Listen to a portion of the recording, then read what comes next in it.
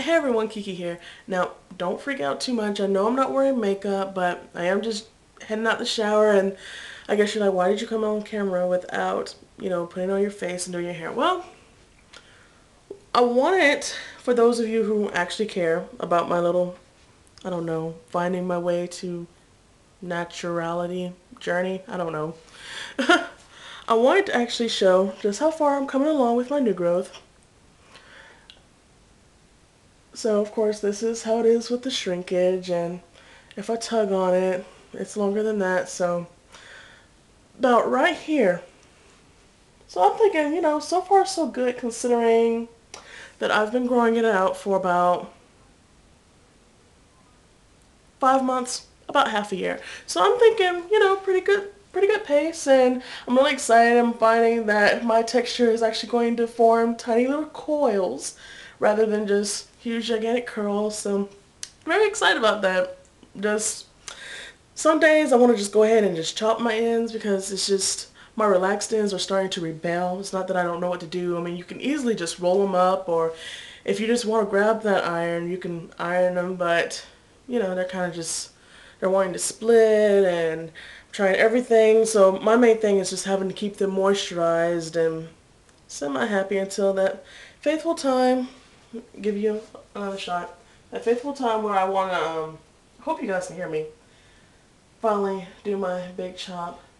Now I know this piece right here is all natural because the relaxed end actually broke off.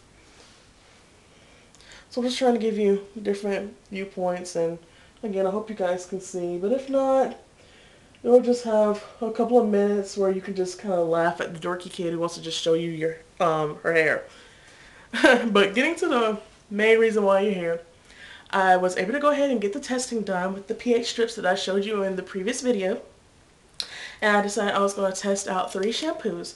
Reason being that I didn't test out the conditioners is that the strips that I actually have, I'm having some difficulty in reading the conditioners because they are so thick. So when I get my hands on some better pH strips, I'll go back and test the conditioners. So to let you know, the 3 that I chose were the new Cream of Nature Kiwi and Citrus Ultra Moisturizing Shampoo, and this is considered for dry and brittle hair. Let you get a close look at that. This is a sulfate shampoo. As a matter of fact, it is listed as the second main ingredient. So I'm not sure if you can pick that up, but I'm going to get in as close as I can, and if you can't, just, hope you can take my word for it. I discussed that I was going to try this out last video, the Smoothing Shea Butter Shampoo by Organics. This is a sulfate-free shampoo. Oh, and I did try it.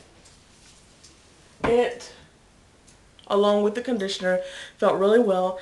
As a matter of fact, and this has to be a first-time deal, I did not notice any itching. Normally, if I don't put anything in my hair or on my scalp, it gets extremely dry. Just like in my tagged video where I was saying I always keep the oil bottle with the grapeseed oil, the shea butter oil, the olive oil, especially around the wintertime because I get dry.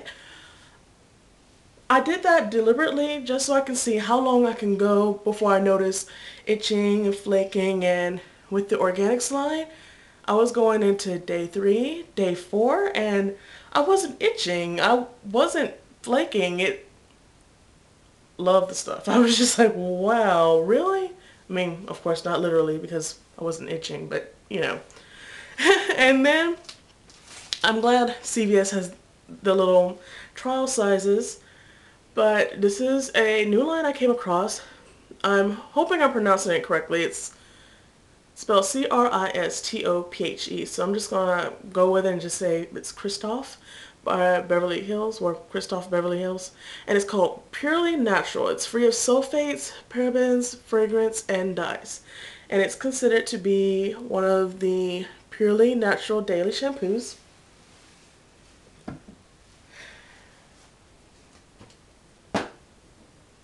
Just want to make sure nothing fell over, so I wanted to get my little results in.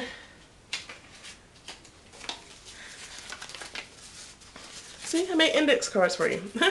Alright, now, to make sure that these strips worked, of course, I tested it with water. Water on the pH scale, as you recall me going over last time, hits about a 7. So, the range that we're going to want to hit is 5.5. So, Cream of Nature, it hit at a 6.5. I was not too surprised, just because, well, I'm not going to say all sulfate shampoos are going to be, you know, high and closer to the alkalinity side. I'm not going to say that, but you know that saying, you get what you pay for, that whole thing, and that whole quality, and yeah. Considering that I was able to get a bottle for that size for about 3 something, and you hear people talk about Cream of Nature, but you really don't see people very enthusiastic about it, so I wasn't too surprised, but the Cream of Nature hit at a 6.5. Next was the Organics.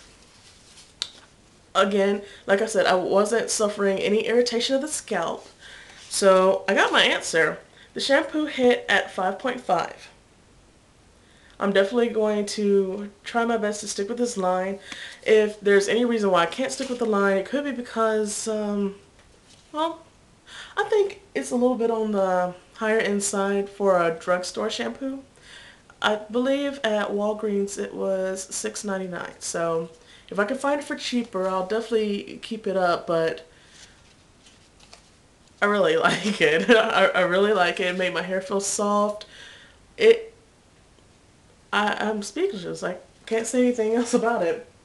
Alright, before you guys think I'm too crazy, the Christoph Purely Natural Shampoo, it hit about 5.5 to 5.8. That's what I'm going to call it, because it wasn't exactly the same color as the Organics. It was a little bit higher, but it didn't quite hit 6. So I'm going to call it as 5.5 to 5.8, which is really good. I haven't shampooed with that yet, but I'll definitely let you know. And let's see. I know you're like, why did she just pause like she had more shampoos?